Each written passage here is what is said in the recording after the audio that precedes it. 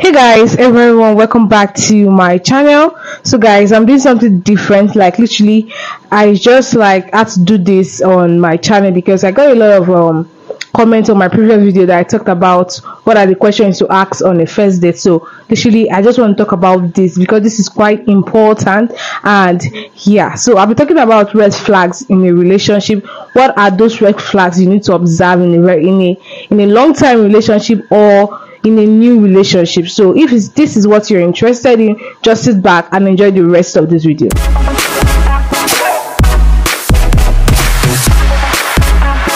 So my new internet subscribers, welcome back to this channel. Welcome to Dora Space. Welcome to my channel. So literally, I just want to talk about this because this is really important. Like literally, it's very important. So I'm talking about 4 red flags in a relationship. Like these red flags, you need to observe this if you're in a very long-term relationship or starting up a relationship new. This is really important to look out for. Number 1 is lack of communication. Guys, I cannot emphasize this enough because communication is the foundation to an healthy relationship. Like communication, if your partner does not communicate well, let's assume you're having issues and you tend not to communicate that well, please look out for that in a relationship. That is automatically a red flag. Like it is a red flag. So because I say that communication is like the foundation to every relationship. So the next one on my list is lack of support. Hear me guys, don't come for me. I'm not talking about financial support. At some time we need some financial support, financial aid and all of that. But I'm talking about a partner that supports your dreams, your goals, your ambitions. Like I say, your partner should be your biggest cheerleader, should be your number 1 biggest fan. Should be your number 1 biggest fan. Because if a partner belittle you or talk down about your success, please, I will not say more than that. Literally, I will not say more than that. Because no partner should belittle his or her own partner. Talk down on that partner. Make that partner feel it's not worth it. It is not worth it at all. So your partner should be your biggest cheerleader. Should be your number 1 fan. Someone that will support you in every step of the way. So if your partner lacks support, that is automatically a red flag. You can't tell me you will change him in marriage, because marriage is a long time something. Because you are forever with this person, for better for worse. So you need to understand that marriage is a very deep relationship. You can hardly come out from that. It's like hardly. I can't say you cannot, but you can hardly, because marriage is for better for worse. The next one on my list is emotional or physical abuse. I cannot emphasize that enough, guys. I cannot. No partner has the right to emotionally, physically abuse you. If I'm talking about this emotional and physical abuse, emotions, like this abuse can come in different form. It can come in verbal, physical, and emotional. Verbal in the sense that it tells you are not good enough, you are useless, you are not worth it, it belittle your self-esteem. It belittle your self-esteem.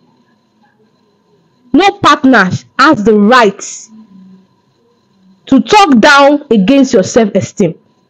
Physical, please, if he slap you today, you're going to be a punching bag in the future.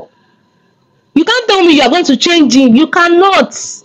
You can't change an abusive person. You cannot. If he physically abuse you today, then in the future he will physically abuse you. If he's slapping you today, he will give you a punch in the future. Then emotionally, he's playing with your self-esteem. It make you feel that, yeah, the verbal and emotional is like they are working together. They're working like together. No partner should emotionally or physical abuse you. And the last one, which is guys, this one is how do I put this, a controlling partner. Like, I'm seeing this in, we experience this in our relationship now. You can't tell me you don't experience. Some people experience this in their relation, and it's hard for them to come outside from that relationship. Like, it's literally hard. A partner that tells you what to do, who to be with, how to dress, like a controlling partner that he does not even trust you. There's no trust in that relationship. Relationship should be built on trust, should be built on love. There should be a mutual understanding between two parties. A partner that tells you what to do, who you should be with. You are telling me, okay, I will take care of it. Like, it will change.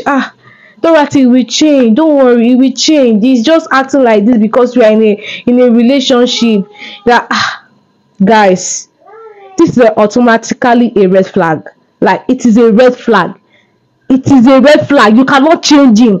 A controlling partner is a controlling partner. You cannot change that fact.